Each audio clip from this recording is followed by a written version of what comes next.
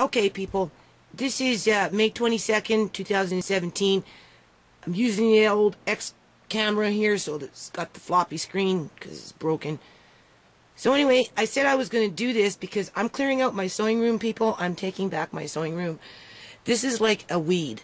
What happened to Uncle John is like a weed. So I got to get the weed out of my sewing room, just like the weed in my yard.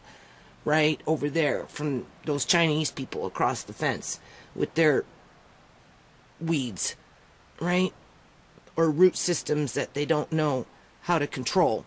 Anyway, this is the letter, the one and only letter that John's adopted daughter wrote Joan, her adopted mother. In all the time, hold on a minute, in all the time Joan lived on the mainland, which was 5 years.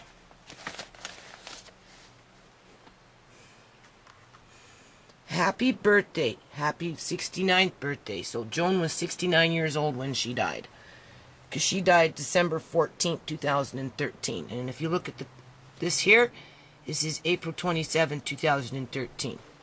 Dear Mom, well, you finally got your birthday card from me. I hope your birthday was a good day for you and you enjoyed your birthday.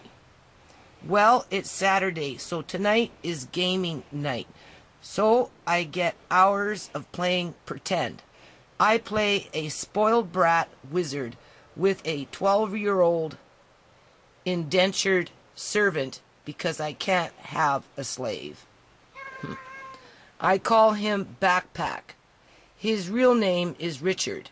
He wears custom-made something leather shorts and suspenders, traditionally worn by the people of Germany, with metal rings on the legs and body of the something in case he needs to be disciplined. And the metal rings can be chained together, so he can be hobbled. I know, I have too much time on my hands. Anyway, I love you lots.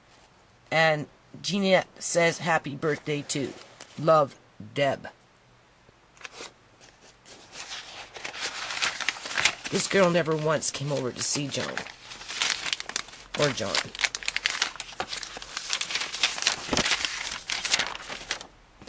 Dear Mom, I'm sorry. Hold on. I'm terrible with mailing things. I still have the card. So here's a quick hello and love you. Happy Mother's Day. Glad that you generally enjoy your days in Surrey now more than you did before. It seems like a decent place.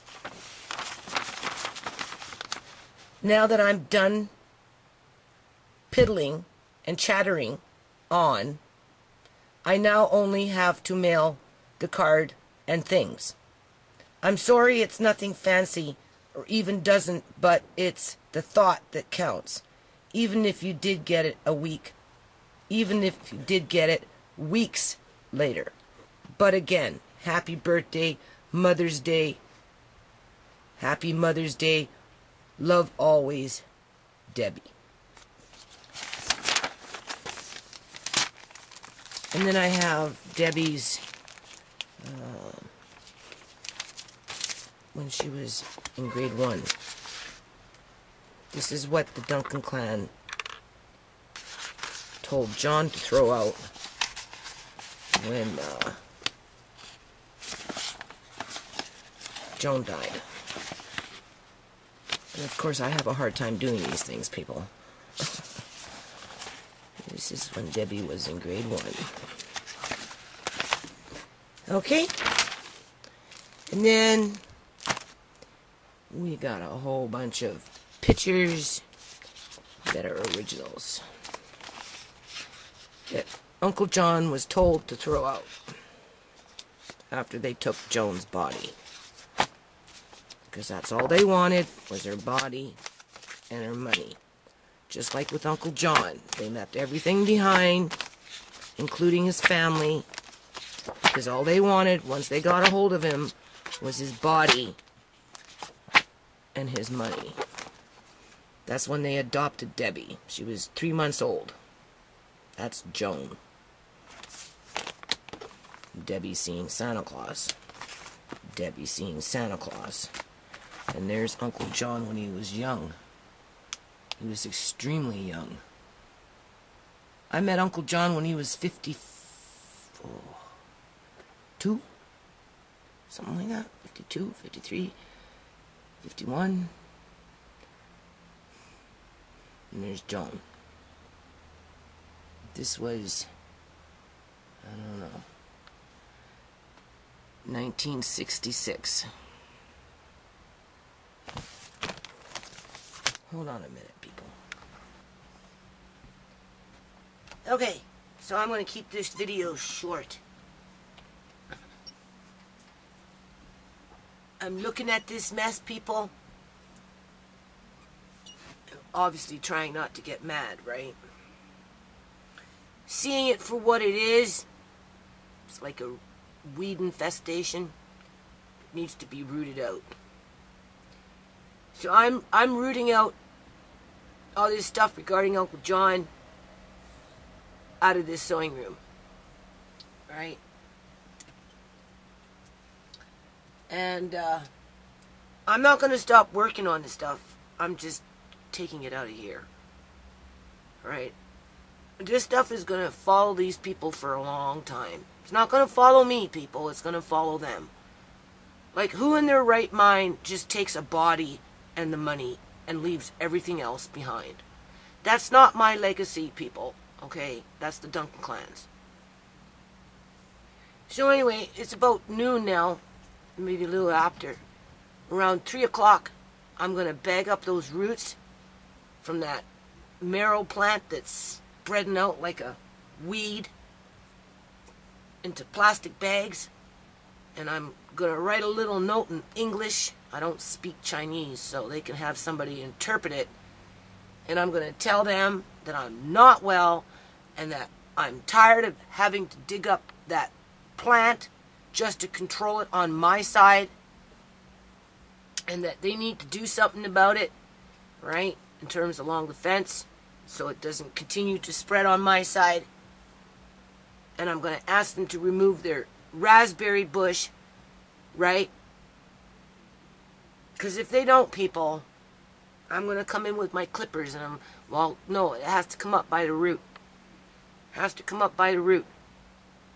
If I put a board down deep, what happens is that when the water runs, it's going to pool. It's just going to turn it into a mud bath. There won't be enough drainage, right?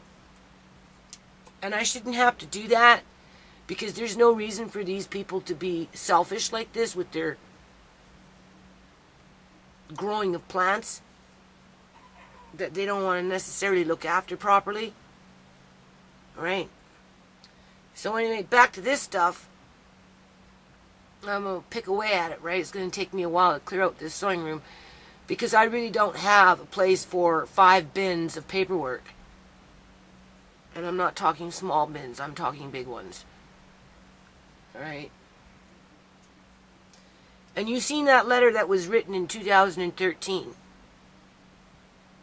by the adopted daughter, who benefited from doing nothing. Doing absolutely nothing, people. Simply because she could toss around, I'm the adopted daughter. Well, after going through this experience, my advice would be, people need to be very careful when they think about adopting children, because if this is the way the children grow up and behave, right? Because we're not just dealing with Uncle John went back to Victoria. We're dealing with Uncle John was medically kidnapped, so he was forced to go back to Victoria, be isolated, right?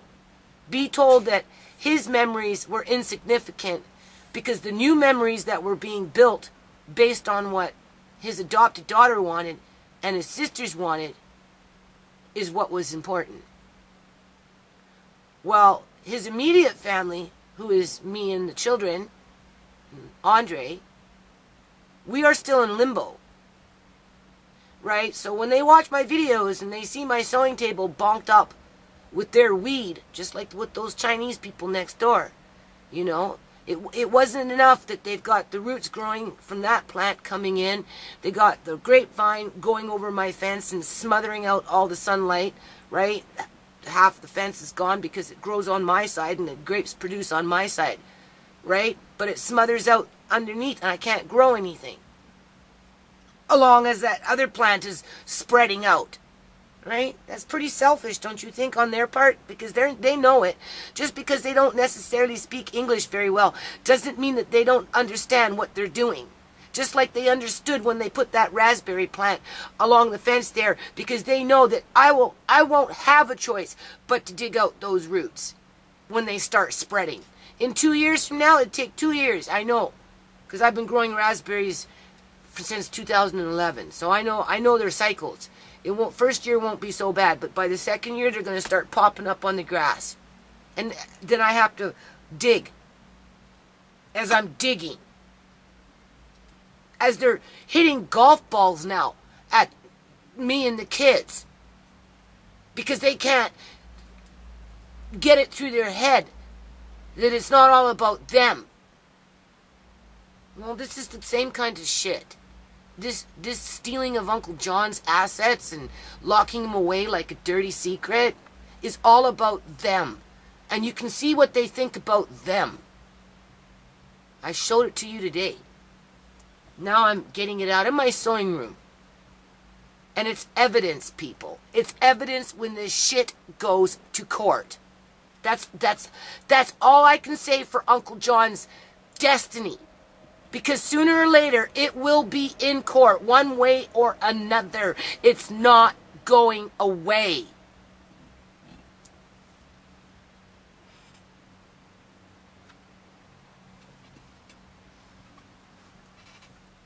I'm so tired from yard work. I have to go outside and plant at 3 o'clock or so. The beets with Andre. The carrots with Andre. The peas have already sprouted and got roots because remember my seeds got wet. The peas never got into the ground, and for the last 4 days they've been growing roots, so their roots are about almost an inch long. So I got a little thing of peas that have to go into the ground, so we're doing peas, beets, carrots today, a few sunflower seeds, right? And once I'm out there, I'm going to start digging up on that side, the dirt, throw in a few potatoes that are needed to be in the ground a month ago, right? And get it ready for what's growing now, sprouting in the X Club and in the greenhouse, right? Because I'm going to have this humongous cucumber patch. My landlady's going to come by. She always coming looking when the things are growing, and she gets so excited. Right? Like I said, she kind of reminds me of my grandmother. Because she's tiny, right? She's a little woman, and she's cute, right? So I want to surprise her with a big cucumber patch this year. So I'm going to work on that. But I'm also bagging up these freaking roots, man, that I pulled out. I'll show you. I'll show you. I'm going to upload this, though, but you'll see it in the next video. Right? There's 2 grocery bags full of this marrow roots that come from next door with a note telling them to remove their raspberry bush.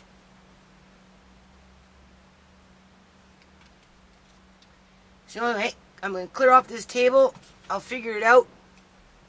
Going to log this stuff down still, right? Going with the flow. I'm taking back my sewing room.